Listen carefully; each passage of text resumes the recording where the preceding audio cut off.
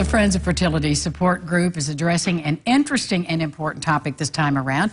Executive Director and my producer, Ashley Matulis, is here with all the details. Hello. Well, who's flying this plane? Joe Bird is in there. Joe Bird, are you in my head? Are you talking to me in my head?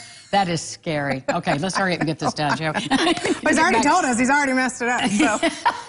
Well, let's talk about your group first, and then we'll talk about your theme. Yeah, so Friends of Fertility was started a couple years ago. I went through IVF and infertility treatments for several years before I got pregnant with my twins.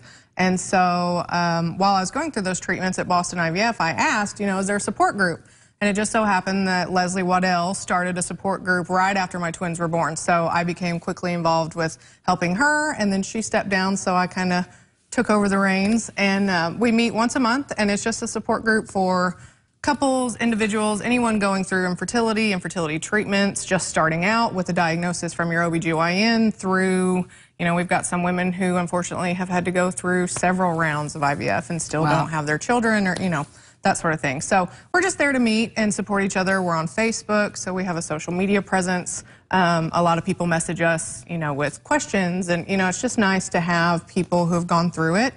Because I can come to you and tell you all about it, and I did, but you just kind of shake your head and you nod and you say, yeah, I don't know anything that you're saying. You feel certainly compassionate and sympathetic and empathetic, but it's not your experience. Right. And watching you go through the experience you went through, I mean, we can all appreciate the anxiety, but it's not our body. Right. It's not our family. And so, of course, we celebrated it with our TV series following you the whole way. You got these little wild, wonderful kids of yours. Yeah, they're wild.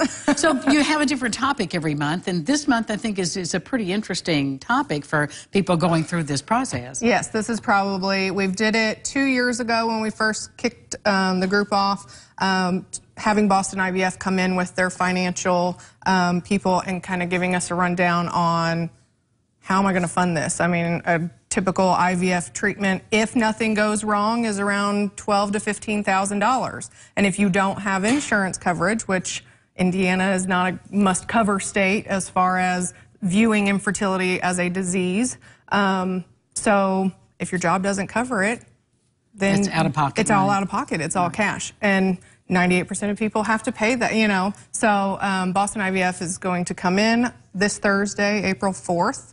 At 6:30 at the Women's Hospital is where we will meet, and they have a whole PowerPoint, and we'll go over companies that maybe offer insurance coverage, what you can do as far as financing through them or financing through, other companies that kind of help with that. And I mean, it's not just the treatment, it's also the medications.